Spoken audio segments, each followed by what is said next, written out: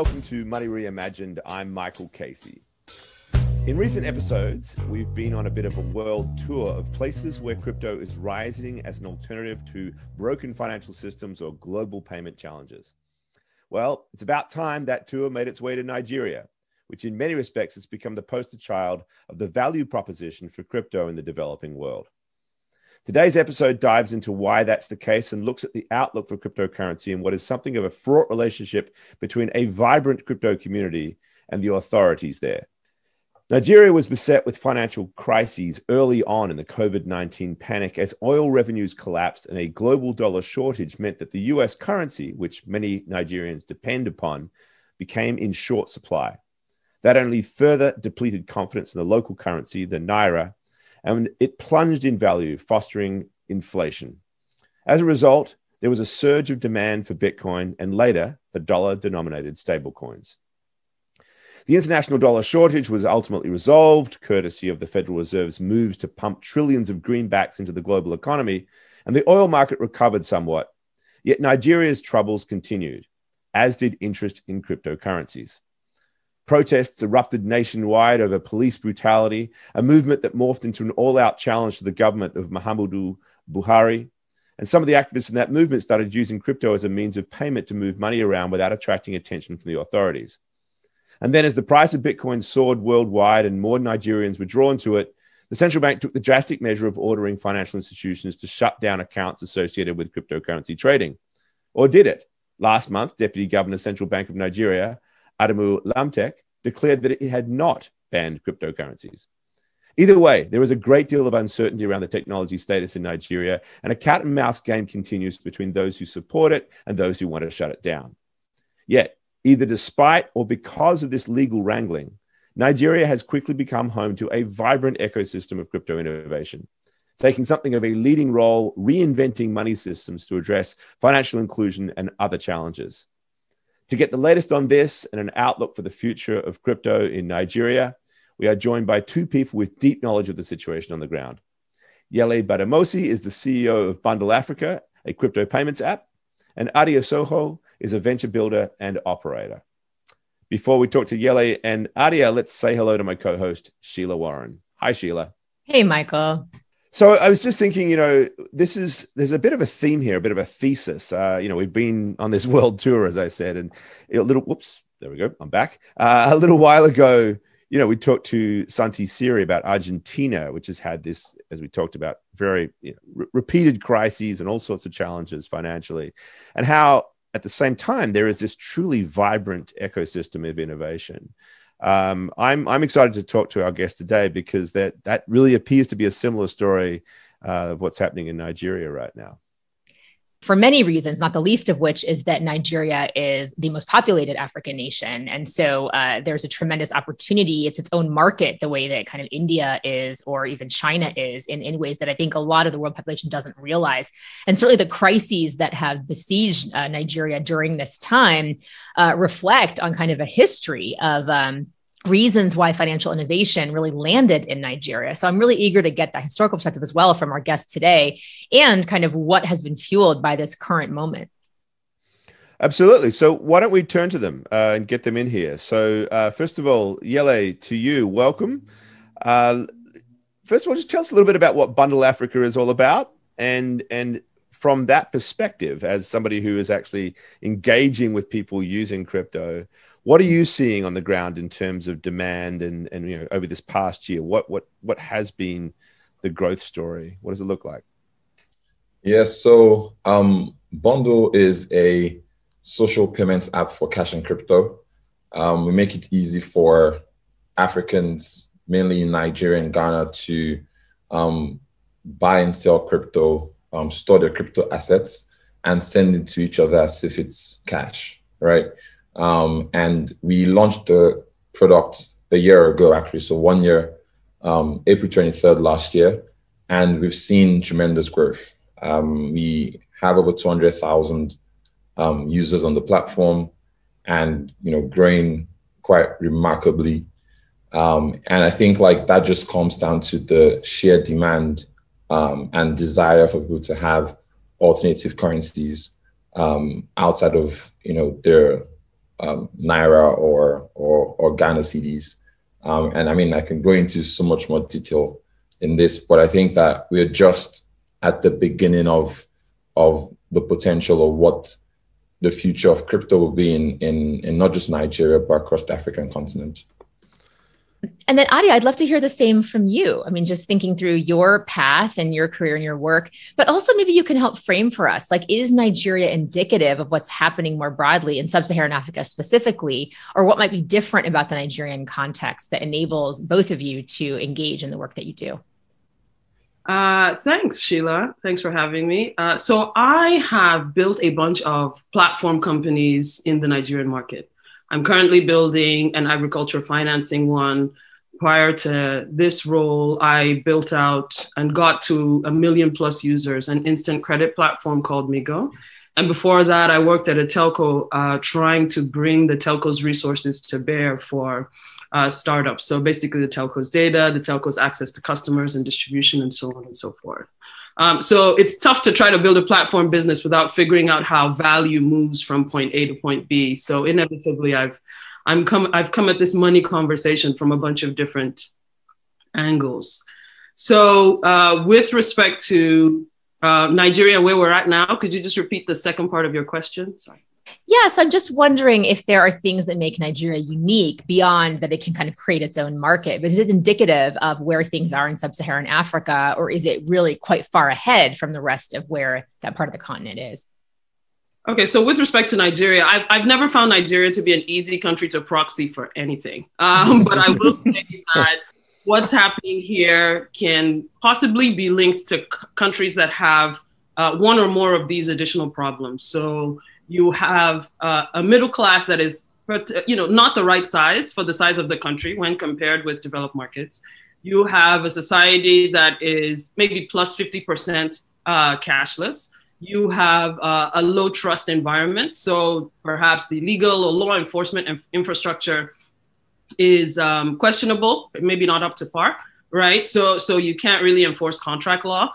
So those are just three things that I think are all at an extreme gravity in Nigeria, but maybe to a lesser degree in other countries. Coupled with the population, I think all of that kind of drives the innovation and interest in faster ways of doing things, exchanging value, doing business in a low trust, low infrastructure environment. Mm. Yeah. I'll take it then. Yele, so can you talk to us a little bit about, given that frame that we've just gotten here from Adia, where are you seeing the kinds of uses that people are applying to crypto right now? I mean, where does with all of that framing, all of these challenges, where does it lead to? Yeah. So I think, like, when I take a step back, try to understand what people use crypto for in Nigeria, I tend to put it into between 2 to 3 buckets. Maybe it might be 4. But the first one really surprises a lot of people, right? Which is speculation. So the thing that you hear about is, it's about financial inclusion, or it's about remittances, or it's about inflation. But actually, you have to understand that some additional context to what Adia said earlier was, number one, you have a very young population that is increasingly digitally native, that are also not employed or not having access to jobs, right? And so they have like some amount of money, and it's like, what do I do with my money? Now, you also have like these same people who are connected to some of the well-known startups in the country, like Cowrywise, Piggyvest, that allow you to save your Naira and earn an interest. But that interest is maybe about 8 to 10% a year at best in Naira. It's not very easy for you to invest in the local stock markets. And you hear about this thing called Bitcoin that has gone up, in the last number of years, and you learn about other different crypto assets, and you're like, you see your friends who are doing this thing and they're saying it's not that difficult, and you want to get started. So for the just 1 moment, what is the inflation rate currently in Nigeria? So I think the last report I read was for February, and I think it was probably around, I think it was about 16 to 18%. Right. So the point is just to frame it, even at 8% from those Naira-based accounts, you're behind. Right. Yeah. Just wanted to put that in context. All right. Carry on. Exactly. Sorry to interrupt.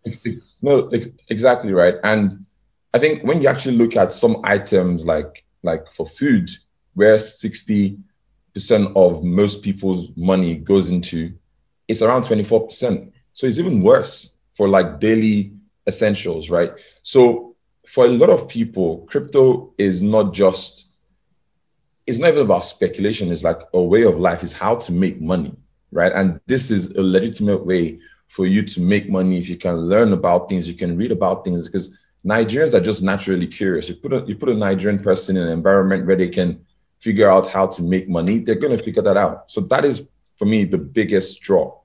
Then you now have, I'll say, maybe the middle class, which are aware of maybe when they traveled to the US about 5 years ago, the rate was maybe 300 and something Naira to $1. Then the next year it's, 420 to $1. And the next year is 500 to $1. And you're like, oh my God. I'm a victim of this very, so sorry, just to jump in. So I've worked in Nigeria now, and I've been earning in local currency for the last 10, 12 years. And in 10 years, I am probably earning the same, if not less, in dollar terms. So I'm asking myself existential questions here. Like, what have I done with the last 10 years of my life, right? Yeah. So you're there kind of watching this currency, like you're in quicksand. I mean, like, Adia, like my mom talks about the fact that when she was going to university, it was one pound was $1, right? And the price of a car then was like 500 to 600 Naira. You mean $1 was $1 to $1 in the 60s? So one like $1 Naira to $1 1 pound. I think it's one pound. Now you can't even buy like, I don't even know, like a small pastry for 500 Naira, right? And so, I mean, like in my company, I was thinking about pensions. And I was like, I'm sure by the time we get our pensions out, it'll be worthless. Just because like you can't predict where the Naira is going to head to. So for the middle class and those people who kind of have constant exposure to the dollar, they're like, I don't want to keep my money in Naira. And so those people are more interested in the idea of a digital dollar and a hedge against devaluation and wanting to earn yield on their dollars, right? And then you then have the third segment, which is more around remittances, right? And this gets a lot of the news, but essentially, if you're someone in the US who has family back home, or you're in Europe, there is no easy way for you to move value back home, right? And so once we begin to understand crypto, it becomes very easy for you to send money within like less than a minute. It gets delivered to one of the products in the country, and that gets converted to Naira very, very quickly, right? You have to understand that something that we also understand about Nigeria is that our payment infrastructure is actually better than a lot of the rest of the world. I remember the first time I went to the US and I was trying to move money and someone was like, oh, I can't send to your bank account. I have to download Venmo or I have to use Zelle. Like for me, I was like, wow, like, so you can't just give me your account number and I send that to you immediately, right? So we locally are used to like fast instant payments. And so when you want to use remittance platforms that are expensive, that are slow, crypto just seems like a better way of doing things and a more natural way of doing things, right? So that's kind of like the third use case. And I think the fourth one is probably the most recent one that was beginning to become more popular before the CBN restrictions, which was businesses who had multinational businesses that had dollar debt obligations outside of the country or were operating in different markets, needed an easy way, a medium of exchange to move value from A to B.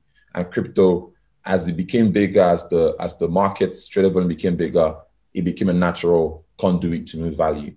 So those are kind of like the four buckets to which crypto plays a role not just in Nigeria, but across the continent as well.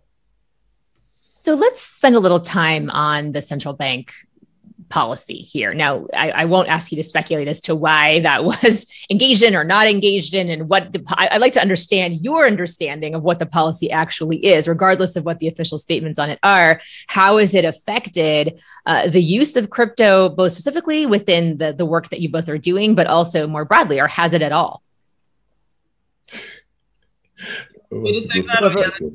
Adia, go for it. Yeah, who wants to go first?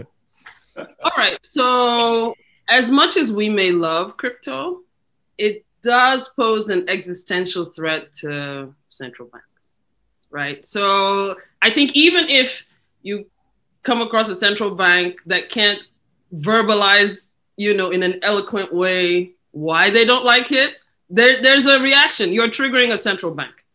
So at the end of the day, I think any pushback from a central bank is a very natural response, and we really shouldn't be shocked by it. We really shouldn't, in my point of view. From my point of view, I think any incumbent or anybody that is used to being in the center of a story will never be comfortable with suddenly being shoved aside. In nowhere in life does that make sense. So I think we should all just recognize that. And to me, in the conversations that I've been privy to, that is the driver of the position of Nigeria's central bank. Now, it may have been articulated with varying degrees of success and elegance, but that's the bottom line, right? DeFi is a threat to the existing banking system, and Nigeria has done a good job of preserving our sovereignty in our banking system, right? As well as our ownership of our banking system, much better than many other African countries, I might add. So I think that there is definitely a strong interest in preserving sovereignty and ownership, and they will do what they can within their power whilst they try to understand this new technology. And I mean, look, if we look at the world, every week, every central bank is changing their position on cryptocurrency. So it's not like the future is clear or anybody knows their position at any point in time. So personally, I mean, I get it. I get the resistance, but I also understand that, you can't really turn this tide in a different direction. I mean, we're going to digital currencies, whether we like it or not. Yeah. So Yele, how is that reality that Adia talks about, but also the reality that there's going to be maybe flip-flopping on this from time to time? You don't really know, where things are going to stand. How has that affected the crypto ecosystem, or has it at all? Or do people kind of see this the way Adia sees it, like, oh, this is kind of inevitable, we're going to stay the course regardless, and only if there's something like an outright ban that makes it, prosecutable or really dangerous in some way, right? Yeah. So what are your thoughts on that? So, I mean, I think, funny enough, from the 5th of February, and I think that's the day I will never forget in my life, as an operator in the space, right? My emails, my phones, my Twitter, everything was going crazy, and everyone was sending this same image of, the CBN's memo. But as I, spoke to our lawyers, spoke to kind of like our compliance team, I kept saying that it wasn't a ban, right? So it wasn't a ban and crypto wasn't made illegal, which for me meant that there was hope, right? And, for the immediate reaction for a lot of people was a lot of skepticism. What does this mean? What can you do? What can't you do? How does that impact, businesses and operators in the space? But I think very quickly, even within the first couple of hours, I remained confident because the general sentiment was one of bullishness. People were referencing places like China, referencing places like India, and saying how these ecosystems survived and thrived. And the fact is, even before companies like Bundle and some of the other players in the space came into the market, Nigerians were always doing crypto, right? And we drew a lot of similarities between crypto and the FX markets. And we all felt that crypto was going to survive. As a practitioner in the space, obviously there are things that I think will be better discussed or said in the future, maybe like 5 years down the line. But I think like for me, my biggest takeaway was this idea of building anti-fragile systems, right? We got very comfortable with the idea that central banks and, you know, other incumbent financial institutions were being very accepting about the new, right? And we didn't think about, is there a way to do this differently? You know, and this period has actually forced us to rethink that. I mean, when I started Bundle, I was like, Bundle's going to be in 30 African countries by the end of our first year. I didn't know our first year we were in 2 African countries.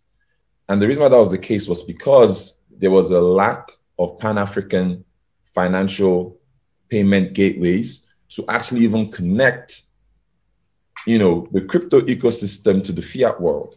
And so for us to expand across Africa, we needed these fiat gateways to launch in 30 plus countries, and they weren't going to launch that quickly, right? So we just meant that we could only be in two countries.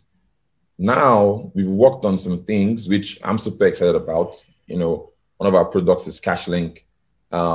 It's essentially a fiat gateway that is decentralized and is not dependent on any integrations. And it's the way, you know, Satoshi imagined Bitcoin, right? A peer-to-peer system. We've built a peer-to-peer system that works not just in Nigeria. We're launching it in Ghana in like 2 weeks. And we're going to Kenya in 3 weeks. And we'll probably begin to launch 4 to 5 countries every other week after that.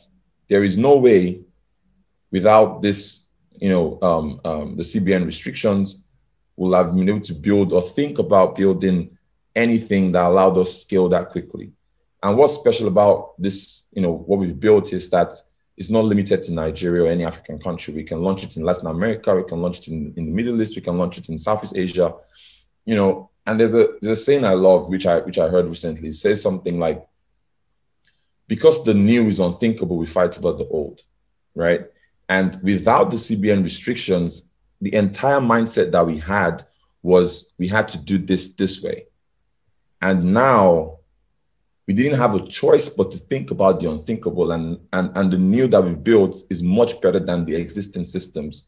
And we are now anti-fragile. For me, you know, when I look back at the 5th of February, it's no longer like, oh, wow, this happened. It's like, damn, I'm really happy this happened because we're a lot more better off for it. So that's kind of like the mindset across the entire ecosystem in Nigeria. So fascinating. Sorry, I was on mute. Michael, go for it. So I was going to ask a bunch of specific questions about stable coins and your gateways and everything else, and we're going to have to get to that later because I want to keep running with this. As I said at the beginning, you know, it's not the only country that we're seeing this, right? Where there is adversity creates opportunity. It's the classic, you know, crisis opportunity thing.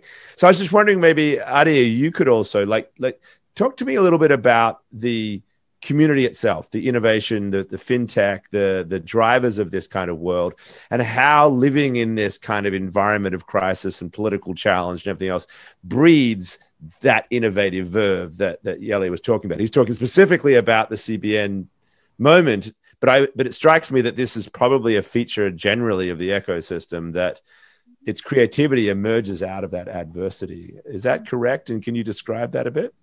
Yeah, so I often say 2 things, which I'll share with you, and I'll let your audience know ahead of time.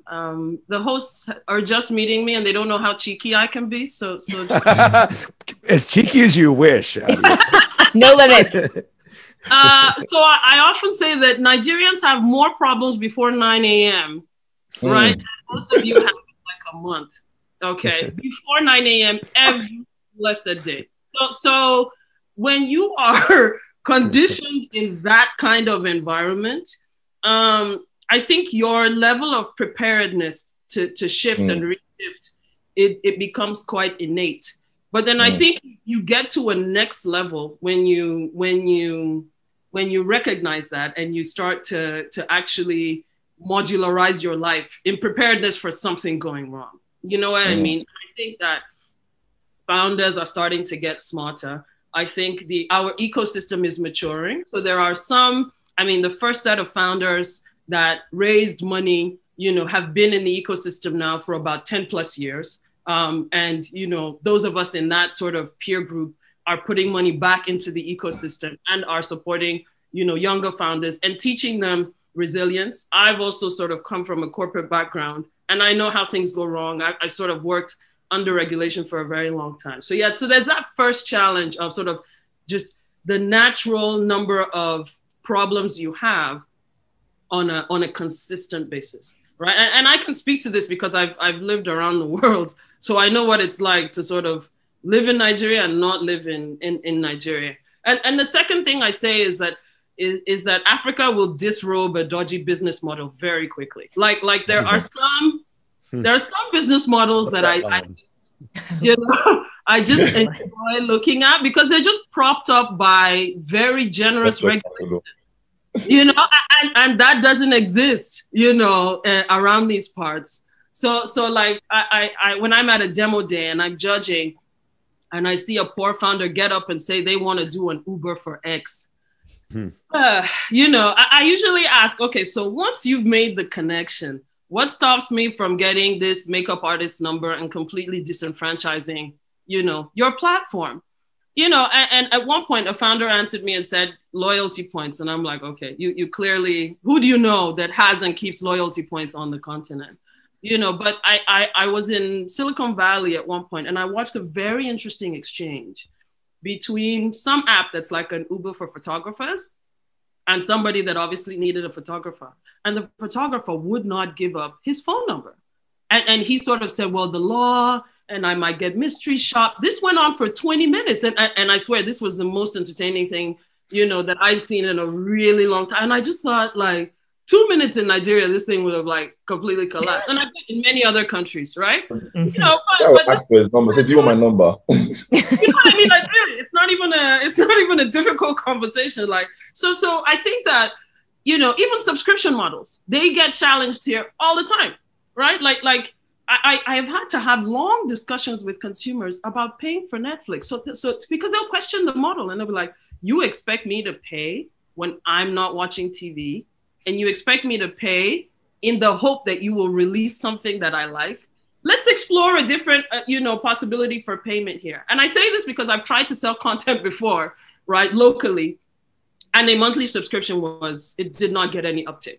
So you have to chop that up to like weekly, weekend, daily, half day, hourly, right? So that the proposition, the exchange of value is very clear to the customer. So another thing, speaking to something that Yele said, is we're used to quick responses from our products.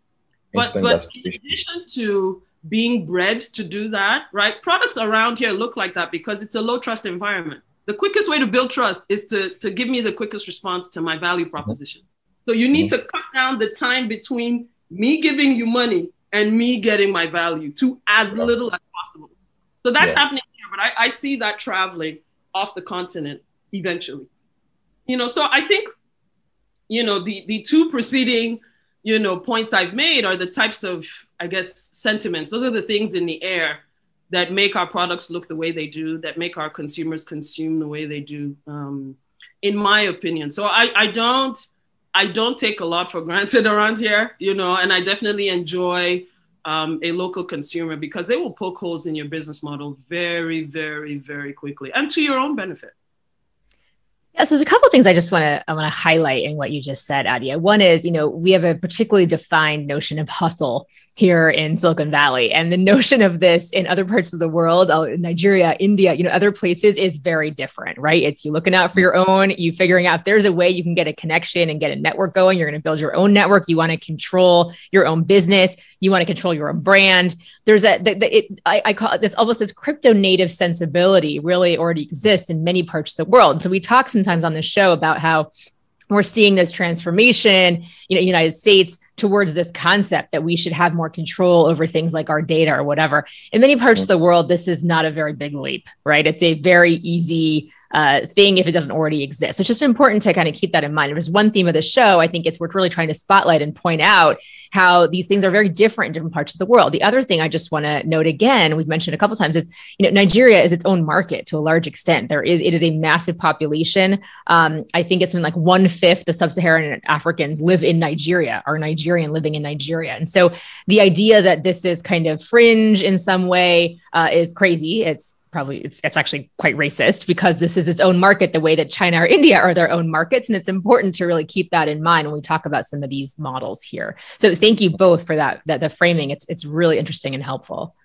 Well, it's interesting you brought up the point about data ownership. That's a really, I get triggered by that point quite often, right? Because I feel like one can't make that point with the same context in developing countries and developed countries. Yep. Right. Because in countries that have no infrastructure and few offline options, if you talk about, fully arming consumers to make decisions about their data, you run into the risk of further delaying the presence of infrastructure. Yeah. I think we need to make sure that we are contextualizing these conversations, because there are some people that will not receive credit if a switch or a telecom company or a bank does not release their data, even in bulk, right? We don't even need, individualized data at this point. Even if that data is not available to machine learning models, there's a whole bunch of products that just won't even exist. So I just had to jump in and, But I did think about this though, so for instance, today, I just used a new product and I was about to sign up. And so I looked at the interface and I saw it was asking for my banking information, right? And I'm like, I'm not sure I trust this, because again, I think there's definitely that spectrum wherein the more digitally aware someone is, the more skeptical they are of digital tools. But on the kind of mass market spectrum, they care more about the value that their data gives them than the ownership of the data itself. So if you were to put it on a kind of a graph, you have this kind of overlapping, X, right? So for me, I think a lot about what am I, the value you're giving me, is that more valuable than the data? And for the most part, the answer will be no. But in the context of something like credit, wherein the alternative is to go into a bank, wait for 4 hours, they ask you for a number of documents, they tell you to come back in 2 weeks to bring more documents, to go beg a manager, and you still get no, versus giving some credit or your airtime history for you to get a loan instantly that you can use to go pay for critical bills. The value data exchange is magnitudes different. So I think that's additional context that I wanted to add on top of your point in terms of how to think about data ownership, and I guess trust in Nigeria. It speaks to Adia's point as well about this where is the immediate value proposition, right? And perhaps that trade-off emerges because you're like, okay, I need credit. You got it or not, right? That's it. Deliver now. And I was thinking about that when she was speaking in terms of the remittances story that, as you said, is one of the buckets in which we're seeing interest in crypto, Yele, in Nigeria. But for a long time, and you're right, it was the big conversation we had about the developing world and this use case. But the one thing that everybody always pointed to as being the challenge was the on and off ramps that you've referred to, the fact that you've got to move in and out of crypto into local currency. And then, of course, the volatility of the currency in the middle of that being a challenge.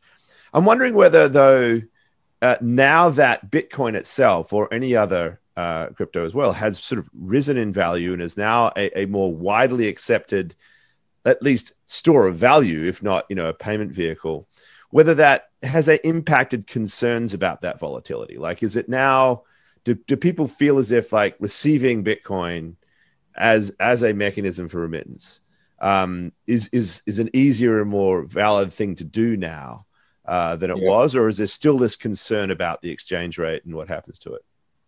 So I think like from kind of like the data points I have, digital dollars, stable coins, whether that is BUSD, USDT, or USDC, probably outweighs Bitcoin in terms of remittances, especially from formal channels. And it really comes down to those two things you mentioned. So one is about like volatility. And especially now that, most of these markets are driven by peer-to-peer exchanges. So the worry is when you send sort of X amount of Bitcoin to someone, by the time it gets to the recipient and you're changing, the price has moved and things like that. So, what we're actually seeing is that digital dollars has become a lot more, the utility has increased a lot over the last kind of like, couple of months. Because with Bitcoin, since it's the value is moving, you don't really have as much liquidity in the peer-to-peer markets compared to something like let's say USDT and I think that was also another interesting point. So for a long time, I wasn't really a fan of USDT just because I came into crypto, I'd heard all the various stories about USDT and the tether. And so for me, it was literally BUSD or USDC. But one thing is clear: locally, no one cares. I never hear anyone talk about, tether or anything like that. And I think like another second point is also around fees, right? So in the US, more developed markets, when the cost of moving, something on Ethereum is $20 or $40 or $50, no one thinks about this as a big deal. But when you realize that the average digital transaction is less than $5 or $10, then $20, $50 sounds obscene. Like you're paying 5-10 times more than what the actual value is. So what we're seeing is people are using things like TRC20 because the fees are extremely low. And there's something I'm working on. There's this kind of like is a paper, and I think it would really give a lot of people outside of emerging markets a lot of context into how people here view crypto and blockchain, wherein the utility is actually put in front of decentralization, which is super, super interesting because the vast majority of people in the West, the first lens through which you view crypto is decentralization. Like that's why we call our apps decentralized applications and dApps. So it's like decentralization first. But in Africa, and in my own experience dealing with our users, is actually utility first, right? Utility first, user experience first. This idea of composability, that I can move my crypto asset from Bundle to buy coins to Binance and move it cheaply and quickly, is more important than the idea of decentralization, which I think are, interesting, alternative viewpoints to view crypto in general. Thanks. Adia, we have a reporter at CoinDesk, Sandali Handagama, who's written quite a number of articles about Nigeria, and they're always fascinating to me. And she wrote one a little while ago about how, part of what Yele was talking about, the growing demand for stablecoins. And an element of what she did was to look at how these that technology is feeding itself into some of the traditional savings groups and other, I suppose, long-standing innovations that almost precede the digital world that have existed in really right across the African continent. So savings groups, for example, I think they're called Asusu. Is that right? I'm not sure. Can you talk? Do you know anything about that? Can you talk a little bit about how some of those traditional forms of financial innovation are now intersecting in any way with, stable coins and other digital solutions? So I haven't seen any intersections yet at all. So zero at the moment. But I'm going to pass back to Yele to see if he has.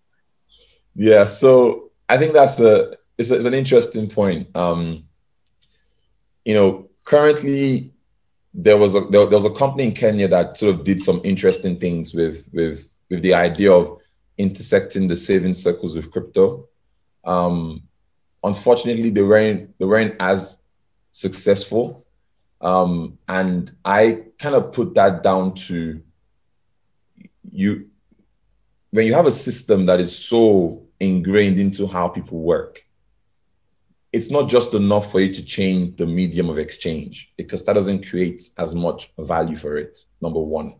Number two is that medium is still something. So digitally native young Africans don't really do Esusu. Mm-hmm. They use platforms like Cowrywise and PiggyVest, where you have a digital piggy bank that forces you to save because you can't withdraw your money for the next only 4 times in a year, and they give you some kind of interest in it. So some of the things that we're thinking about at Bundle, and I'm going to share this publicly, so maybe someone might even build this before us, but whatever. Nice, some news. is we're really rethinking kind of like the idea of savings and credit using crypto. I think this is where crypto is extremely powerful. So if you are using, these traditional apps, you have like TBO rates, which at one point was even negative. With sort of like DeFi protocols, you can earn anything from, 6-12% dollar-based returns. And even Aave today announced something, I think it was 36% or something that is incredible. This idea of being able to lend and earn very significant dollar-based returns that are even higher than what you'll have gotten on Naira is a really big one. Plus the fact that you can also kind of like lend, you can borrow your crypto and then get stable coins in return, right? So we're doing some interesting things around the intersection of like saving circles, wherein you're all kind of like saving together. And because you know each other and you're trusted, if you want to take out a loan, you could loan from a particular group of people, but you only loaned 50% of the amount instead of 100% of the amount. And then the remaining 50% is constantly earning yield, right? So that intersection of those 3 products creates something that is completely new, but is uniquely innovative for a digital millennial, African on the continent. I mean, go ahead.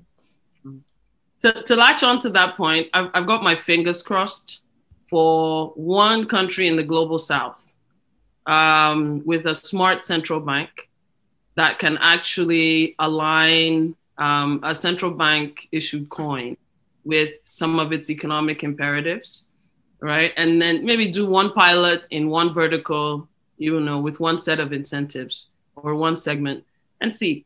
I think then and only then will you see stable coins filter into Esusu. And I mean, I don't know, because like Yele said, I mean, there's some really, really compelling crypto companies now, but I don't know that anybody has crossed 10 million users, or how many have crossed 1. Maybe there are a couple that have crossed 1 million users. So to sort of get to the level of application that you're talking about, Michael, you need scale. And I think a smart central bank can very quickly achieve scale with a well-designed coin. I'm just putting that out into the universe here. So Michael and Sheila, you're my channel to God here. We live to serve. We're not quite that well connected. I take your point, right? And something I've been saying, I think both of us have been saying for a very long time, is that this is an ecosystem and there is a role for each of these different actors in an ecosystem. And so I do see the role for leadership by a central bank in this space to help shape very dramatically what will happen here. I also think it's fascinating to me, and something else I've been saying for a while, is that I do think the global South writ large is really the breeding ground for DeFi. and you're going to see, I think, right, you're going to see pickup on DeFi as a concept really in the global South.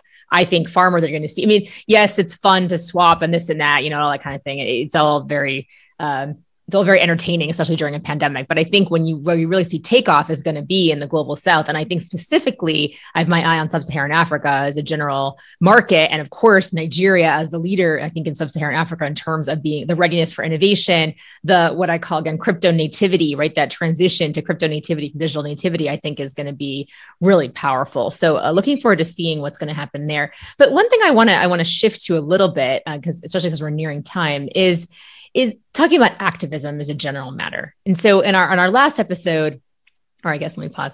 On a previous episode of the show, we talked with Alex Gladstein and with Sudan Hodl, with Mo, about activism. And so specifically in Sudan and how Bitcoin specifically was kind of a means for value transfer to activists who were sort of working within regimes. But at the same time, it was also being used by those regimes themselves, as a means of avoiding sort of sanctions and things that had happened around them.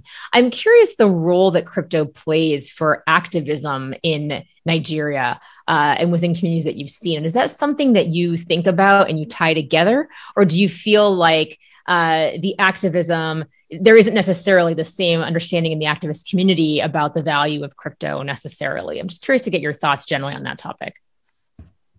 So Adia went first in the last hard question. So maybe I would. So, I mean, I think this might sound like a disappointment to many. But I'm not sure there is as close a link between crypto and activism in Nigeria, right? So yes, we had this sort of moment in October 2020 during the NSAS sort of campaigns where crypto was used as one of the channels for allowing sort of diaspora to get involved in sort of supporting these campaigns and protests. But I think like that was more or less the effect of the fact that crypto was being used for various other forms of remittances, right? So, maybe sometime down the line, there might be, a deeper connection. But, if someone looked at the total amount of money that was raised, during, for instance, NSAS, and how much was raised in crypto, like the numbers are considerably large on the cash, whether Naira or like dollar or like other currency side of things. But, I do think that crypto does play a role in giving individuals sovereignty and giving people freedom, not just in terms of financial freedom, but in terms of being able to coordinate and act towards shared ideals in ways that wasn't really possible before. And I think over the next 5-10 years, we will begin to see really, really interesting and creative applications. I personally believe that my biggest takeaway from kind of NSAS was, as young Nigerians, we have to think very differently. There was this video I watched of a probably like a 40-year-old Nigerian. He was talking about like when they were our age, some of the riots and campaigns that they did. And I was quite surprised because the sentiment from our generation was like, how come our parents never did or tried to do some of the things that we're doing today? And you see how many people were on the streets, how people were rioting across, protesting against injustices. And you're like, they didn't have the internet, they didn't have mobile phones, and they were able to coordinate to those numbers, right? So they tried a particular method that wasn't successful. We, without knowing the history, did the same methods again, weren't successful.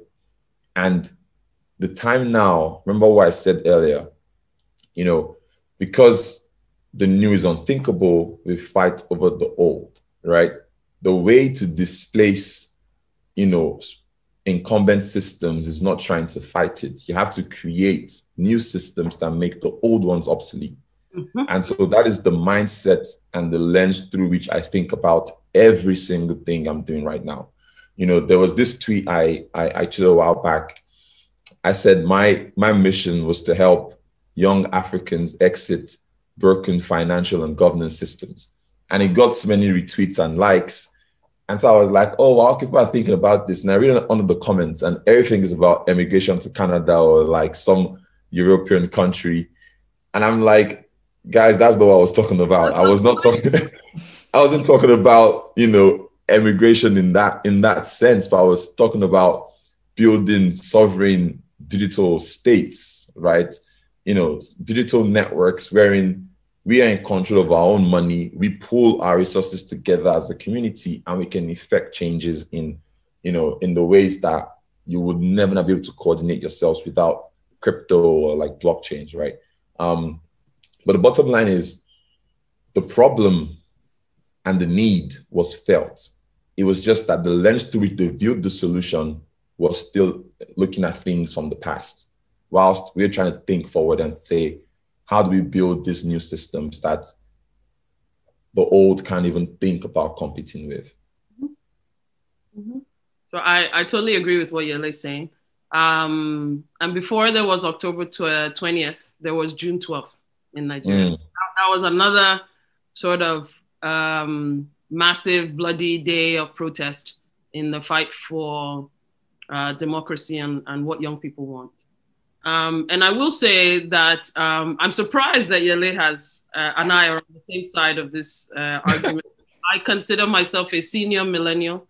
So when I was engaging with my senior millennials, many of them didn't have Bitcoin wallets, and they were wondering how they could get money because we are the ones, we have more spending power than our younger counterparts, right? So when you're talking about moving real money, it becomes a bit of a challenge because these are people that aren't really thinking about crypto. So I probably introduced 20, 25 friends, to like bundle to go get a crypto wallet, right? Just so that they could participate. And these people were often in the diaspora, right? So, but yeah, I would agree with Yele. I don't think there is as strong a link as the number of digital natives involved in this call would lead you to, in the protest, would lead you to believe.